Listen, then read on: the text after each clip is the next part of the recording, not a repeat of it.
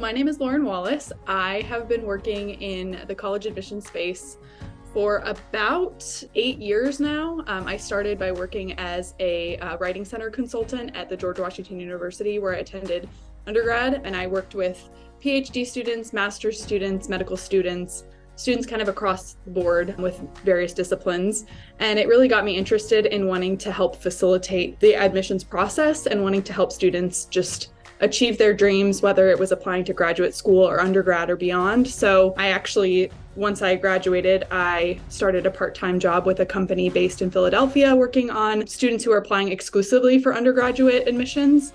And then I was approached by Inspira Advantage to work for them. And now I've worked for Inspira Advantage for about a year now, and I've really just absolutely loved the experience. I help students primarily who are applying to nursing school, since that's my discipline. I attended Emory University in Atlanta, Georgia, and received my accelerated Bachelor of Science in Nursing this past year.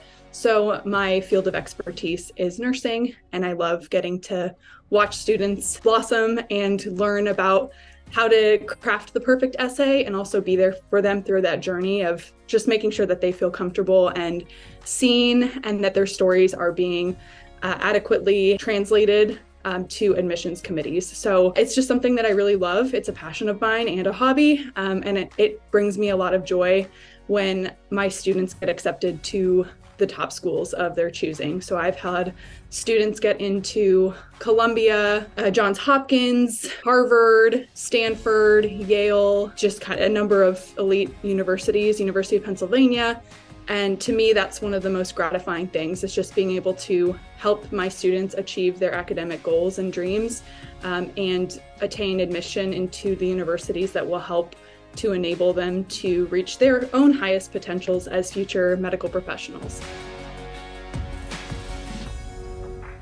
My educational journey to becoming a nurse is a little bit non-traditional. I worked in marketing and communications for an insurance brokerage firm for 3.5 years, and then I decided that I really wasn't fulfilled or gratified by what I was doing, and I wanted to be in a career field where I felt like I was making an impact in people's day-to-day lives.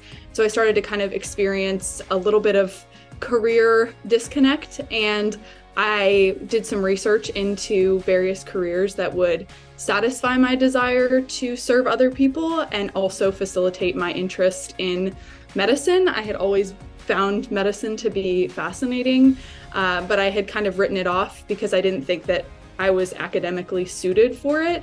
But I'm here to tell anybody that no matter what your experience is or your background is, if you want to make a career shift into medicine in whatever capacity best interests and suits you, it is absolutely within the realm of possibility. And I just highly suggest doing as much as you can to kind of get an idea for what is it you're interested in, looking into different programs, interviewing people, talking with people who do work in those career fields, so that you can get a better sense for whether or not it is for you. And just doing your research, I would say, is kind of the biggest way to make it happen. And so, yeah, my route into nursing was a little bit different than I think a lot of people's, because I feel like many people know right off the bat what they want to do when they enter into the medical field. But I'm really grateful that I had the experience that I did in communications, and I feel like it did really help me develop my empathy and my people skills, just having been in that career path previously. So yeah, so that's a little bit about how I went into nursing.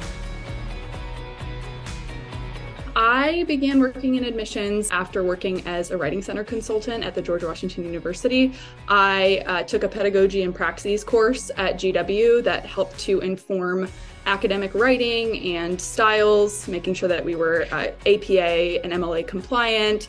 So it was a full semester long course of training and education. And then I became a writing center consultant at GW, and I received the highest feedback scores from customers in a survey over the course of the entire spring semester of 2017.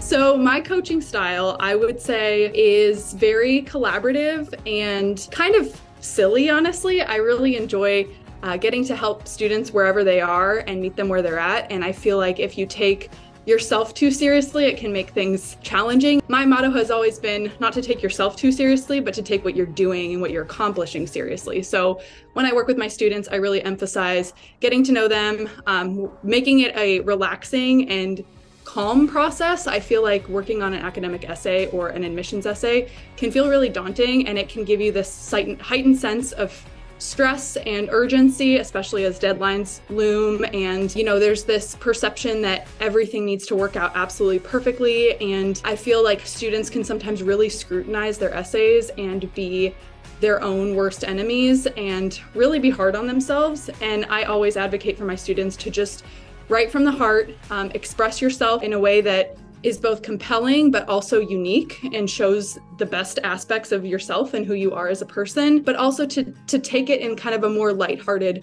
way so that as you're working on your essay, it becomes a little bit less scary and it becomes a bit more of a fun and collaborative and interactive process. So I really like to approach it from the angle that we are working together on a team.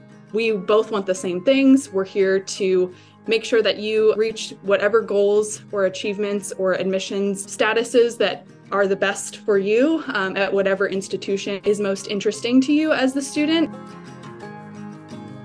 Oh my gosh, there's a lot. I would say the number one thing I find most rewarding is that light bulb moment or that aha moment where a student sort of connects everything that they want in their essay, and we read it for the final time, and I get goosebumps and they get goosebumps, and we see how it's developed over time, and we look back and reflect on our earlier drafts to where we are today, and we see how everything came together the way that it was meant to. And once you hear from the student how much they love their essay, how excited they are about it, and how grateful they are to us for helping them with that process, that to me is so rewarding, because even in the moments where you're trying to draw a story out of a student who might be a little bit shy and doesn't really feel as if they have a lot to offer as far as background that could be interesting in an essay, and then you take from the beginning when you first met them and they were shy and afraid or didn't necessarily know what they wanted, or even in situations where they are dead set on the topic of their essay and they know exactly from the start, hey, this is what I'm writing about. This is something that happened in my life. It was really formative. It made me who I am today. This is what I want to talk about. I feel like in either scenario, it still evolves so much from where it began. So even when people come in kind of having a shell or a framework of what they think their essay is going to turn out as versus the final product, it is really cool to just see at the very end how it all came together and what the result was, and just to be there with that student as they read through it for the final time before submission day, and just to see them light up and be so excited about being able to submit what they worked so hard on. So that for me, I think, is the coolest part, just getting to be a part of the student's story. I would say the biggest tip that I have is to do your research into what programs best interest you and to kind of think about your long-term goals. Do you want to be working with families? Do you want to work with children? Do you want to work in acute care settings? Do you want to work in a clinic? And just kind of get a picture broadly of what you see yourself doing, and then aligning your extracurricular activities in a way that best meets what your long-term goals are. So if you want to be a pediatric nurse practitioner, try to volunteer at a children's hospital. If you want to work in an acute care setting and you want to take care of really sick people, try to become, a volunteer EMT or work in your community in some capacity that would make a lot of sense if you're going to be taking care of people at the bedside. So yeah, I would just say to make sure that you have somewhat of a vision of what you think that your long-term goals will be. Obviously that can fluctuate as you go through your career and you learn more about the profession while you're in it. But I think just kind of having a general sense of what you want out of the profession, what you see yourself doing, that will really help you in driving the decisions and the direction that you take from that point forward in order to make those goals happen.